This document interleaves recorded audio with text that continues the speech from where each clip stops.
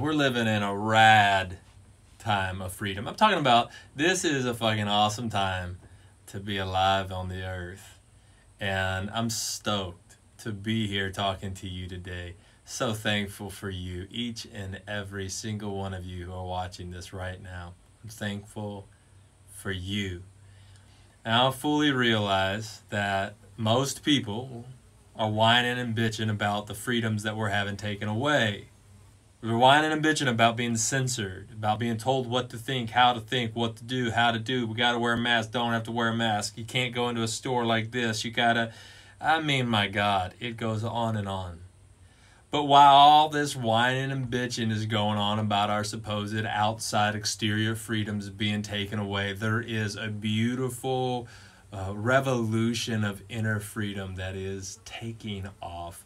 I'm talking people are coming alive in the truth of who they really are. People are awakening more than ever to the reality of an inner freedom that cannot be taken away by a government, by the police, cannot be taken away by a parent or a sibling, cannot be taken away by death. This inner freedom is ultimate reality, and people are really beginning to wake up to this thing, man. It's so rad. He whom the Son sets free is free indeed. The Son, in this case, the Bible is talking about Jesus, and the Bible could have been talking also about the Buddha, or it could have been talking about many others, but the Son can talk about you. The Son is you. The Son is me. He whom the Son, the one who realizes who they are, sets free, is free. In other words, they're 100% absolutely unyoked from the slavery that can be forced upon them by another, by a political system, a government, or anything else.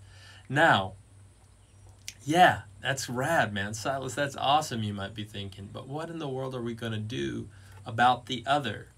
Here's the thing. Wherever your focus goes, your energy flows. And so if you focus on not being free, what you're going to do is you're giving energy to not being free. But if you focus on your freedom, then you're giving energy to being free.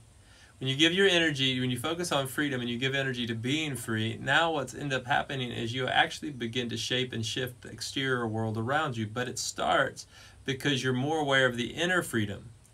See, if you're only aware of what's going on outside of you, it's probably because you're also aware of the inner slavery.